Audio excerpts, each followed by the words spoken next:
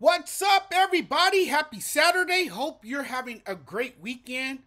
Hope you guys are doing well. Another game 7.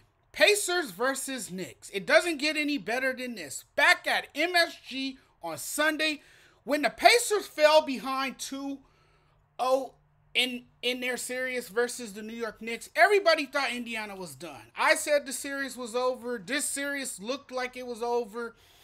When Indiana faced elimination in Friday's Game 6, Rick Carlisle challenged his players.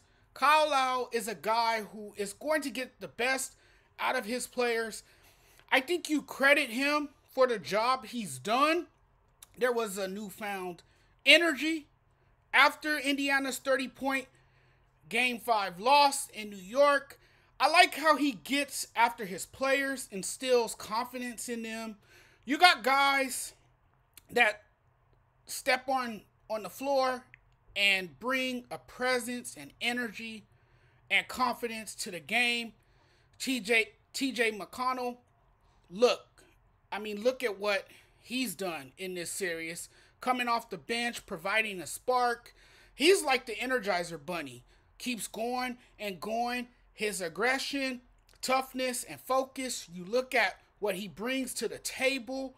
A guy who can attack the basket, unafraid to attack the basket. And then on the other end, the impact on defense, a tenacious defender. Carlisle got a strong response and effort from his young team in a Game 6 victory that evened the series at 3-3. The rivalry is back, ladies and gentlemen. We got a renewed rivalry, the Pacers and the Knicks, And the Pacers didn't play well in the prior game. After losing the rebound battle by 24 in Game 5, the Pacers won it by 12 in Game 6. Huge difference. They took better care of the ball after turning the ball over 18 times in Game 5. They had just 8 turnovers in Game 6. And this time, they didn't get outscored after getting outscored by 26 points in the paint in Game 5. Indiana scored 24 more than the Knicks in Game 6.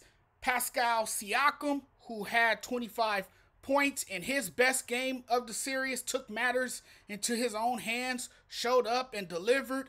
Miles Turner did his thing, scoring 17 points. They played harder. They took care of the basketball.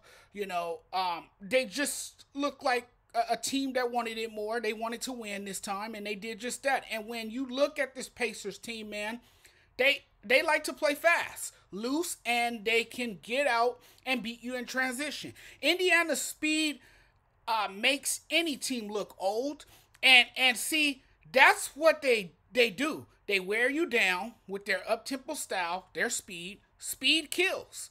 You have to slow down the pace when you're playing against them, because this is a team that turns the game into a track meet. And if the Knicks can't control the pace of the game by slowing the game down, then this is a track meet. What people didn't take into consideration also was that the Knicks are shorthanded.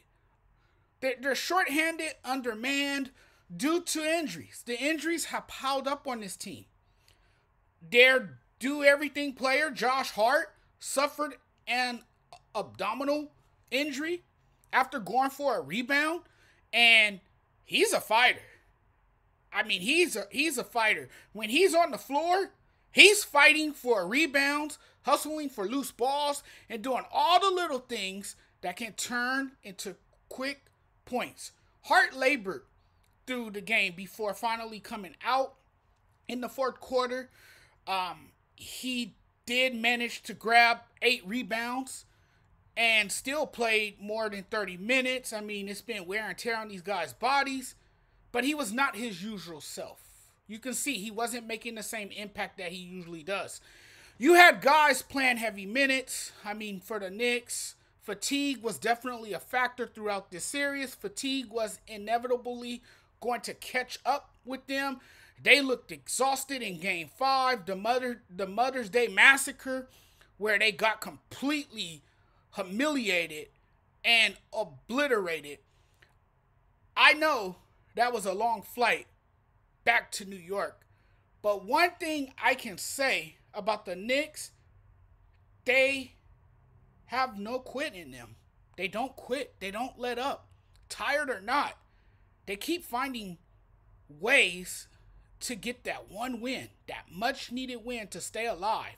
And now they will try it again in game 7 at home, where they really play well. You have the home crowd behind you. Historically, the home team usually wins in game 7. And throughout this series, at times, the Pacers have showed their youth. You know, lazy defense, no rebounds, dumb turnovers. They played bad in game 5. When the Knicks have offensive rebounds and have second and third shot opportunities, they're going to beat you.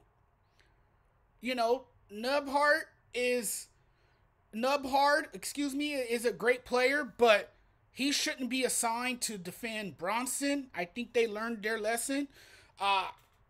He broke his ankles all night in game 5. If McConnell comes off the bench and puts pressure on Bronson, then the Pacers can steal game 7. And if Tyrese Halliburton explodes and set the tone early, then Indiana has a chance. This will come down to who is the fastest and strongest. It's a battle of attrition at this point. OG Anunoby's health looms large. I'm not sure you're getting him back anytime soon. He's been out since sustaining an hamstring injury in the 4th quarter of game 2, but his return is a possibility for Sunday. We'll see. But I do know this. They miss him. His presence, probably the most versatile defender. In a time like this, the Knicks can definitely use him. Strong and definitely an impactful defender. And then what he can do offensively. His strength and explosiveness when he's on the floor allows him to finish effectively in the paint. So it'll be nice if the Knicks can get him back in this series. It will help tremendously. If you're the Pacers, you can't let Bronson go back home, MSG, where he plays well, and let him drop 40 on you. Jalen has been absolutely phenomenal all season long and all postseason. Now, he's not a traditional guard. No, he's not. You know, he's a shoot first guard, pass second type guard, you know. But they need him.